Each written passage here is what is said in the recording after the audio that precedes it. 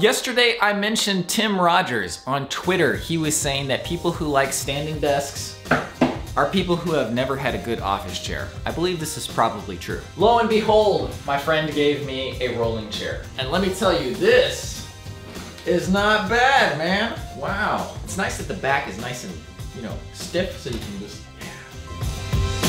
I mostly like standing, but it is very nice to be able to sit down every now and then. And I've been using a stool or this crappy red chair. Real chair, wow, imagine that.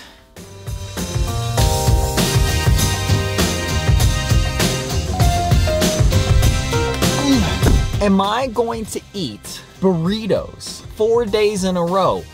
Yes, I am.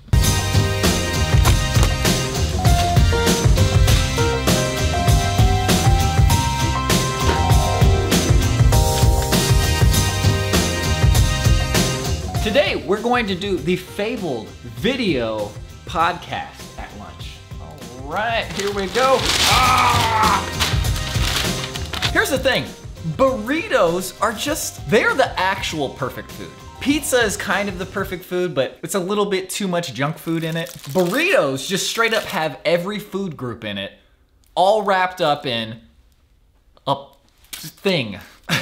And you know, this is $8.30. I could make them myself. Maybe my version would have a little less salt, but when you factor in the time saving and the taste, well, come on, man. Not bad, Chipotle. Not bad. Opening cinematic where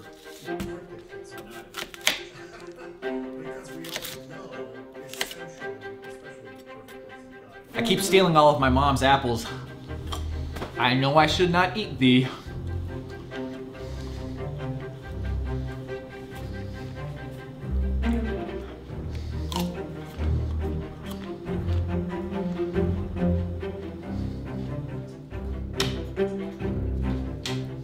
I thought of this a few months ago and then I never put it into practice. On those days where I don't want to run and I want to take it easy, I can still walk outside and get some sunshine. The temperature is also much nicer today, so it'll be a good day to walk. Problem solving. Okay, so you needed cellular capable tablets for your drivers. That's correct. And this is a generic one that was $129. This is a Galaxy Tab that was $214. And we're just gonna try them? What are we doing? Well, first of all, I need to get the SIM card. So she said I need the IMEI number. Right. And I need you to help me find that.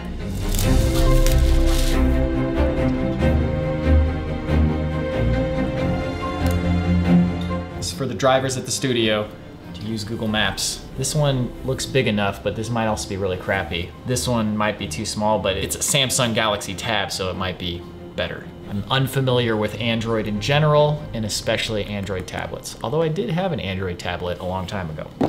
The Nexus 7, just like this. It was pretty nice. Yeah, we wanted to get Apple, but they're just so expensive. They're so expensive, we can't afford them. Yeah. Even used, they were still out of our price range. Well, how much is this one? $214. The base model iPad's $330. That's out of our range. Oh, okay. Yeah, we were hoping to do like this one was $120. I mean, this might work. It might, yeah. It might. And if it does, then great. Especially if all you're doing is Google Maps, it's Yeah, very that fun. is literally it. And phone calls. Like we could call them on that. Yeah. Cool. To be continued. Okay, and with that, let's go for that walk. All right, let's sunglass this.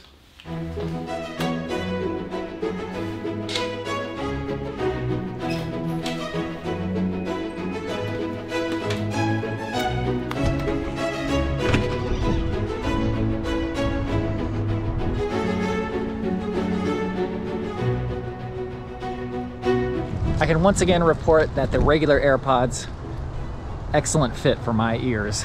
I just learned recently that there's a third type of eyeball cell, which is light sensitive, and it's what helps you keep your circadian rhythm. What's interesting is that if you're inside, even in a bright room, you might think that you're in a very bright environment. But if you take a camera and you expose the picture so that it looks right indoors in a bright room, and then you take that outside into the sunlight, even in like kind of like the almost twilight hours right now, it is so much brighter that it almost seems like a mistake. So for the sake of your circadian rhythm, getting outside for 30 minutes in the sun probably makes a huge difference. I haven't tested that scientifically or anything, I'm sure somebody else has, but I have been sleeping quite well since I've been getting outside for a daily run. Just turn that daily run into a daily walk when I don't want to run.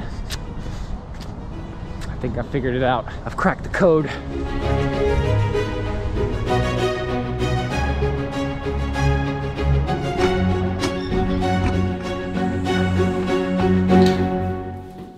One good thing about going for a walk is it gives you time to think in a way that's different from running. I feel like running, there's less thinking that you can do because your mind's a little more focused on keeping you alive. So don't let my game collection or my collection of knickknacks and paddywhacks fool you. In general, I very much like the idea of minimalism, but I feel like minimalism is such a cliched word now. It's more like I like streamlining things and I don't like having excess. I don't want a huge collection of lenses. I just want the very best lenses that I use all the time. And I don't want 20 cameras that all do the same thing. Like right now I have 2 action cameras and I don't really need both of these, but this one still has really nice video quality, so anyways, I'm not thinking about that right now. But in the past, I have very much been like, yo, don't keep anything that you don't need, especially since you can always just get another one, especially if it's just a cheap thing. And if it's just sitting in your house, it's not being used by somebody else. Like, I feel like it's much better to get rid of the stuff that you have and get it to somebody who can actually use it. However, as the pandemic has shown, sometimes you can't rely on being able to just get anything. I basically gave my brother my extra computer and I gave him my 1080 Ti. So this has a 970 in it. And that's a pretty old card. And for video editing and video rendering, it's not the greatest. But this computer has a graphics card at all because this is from Andrew's old computer that we didn't sell. And because of this pandemic, I think I'm finding a better balance between keeping everything nice and streamlined and tight, but also having a little leeway in place. If you've ever wondered what these bins are, these are extra cables. This is all audio video cables. This is all computer cables. Tools over here, camera stuff here, audio stuff here, and miscellaneous stuff here. I keep these nice and streamlined, but this is not something you can ever get rid of. You're always gonna need miscellaneous cables. And yes, you can get them on Amazon or whatever, but it's good to just have a nice set and enough that you can always have it for extra stuff, but not so much that you're just drowning in it. Now, I'm definitely not on the side of just having a bunch of clutter. People who just live in clutter, they may have everything they could ever need, but that anxiety, oh, I can't live with that, man. Anyways, my point is, I feel like I'm striking a better balance between the normal streamlining that I do, but also not going so crazy that I don't have what I need when I need it.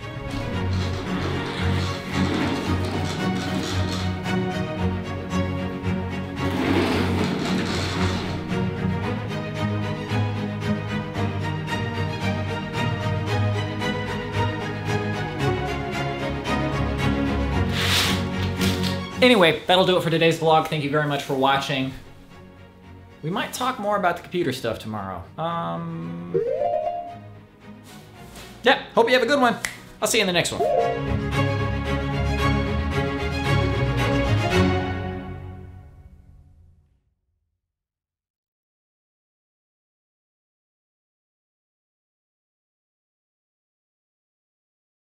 Ready?